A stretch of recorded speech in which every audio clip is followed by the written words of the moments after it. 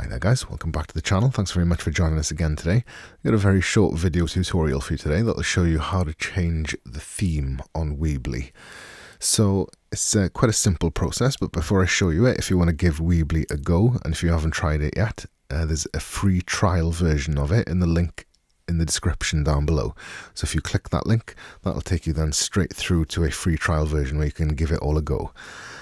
So once you've kind of opened up a website and you've created one and you've got a template like I've got in front of me here, and if you want to change that for any particular reason, if you've kind of created the site, you've added your own images and you've got your own text and stuff in there and you want to kind of now swap that, all you need to do is navigate to this little theme option at the top of the menu there and select change theme there.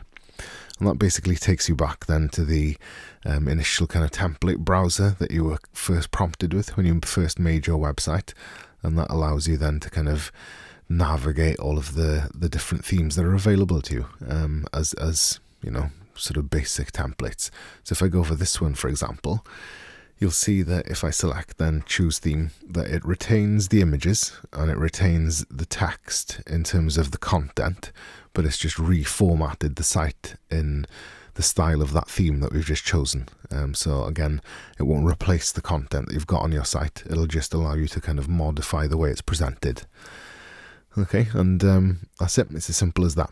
Okay, so like I said, there's a free trial version of Weebly down in the link in the description below, so give that a go if you want to utilize it for completely free. And if you've enjoyed the video, you want to see more content of that nature, give us a like and subscribe to the channel. And if you've got any questions or suggestions for future videos, leave them as comments down below. Thank you very much.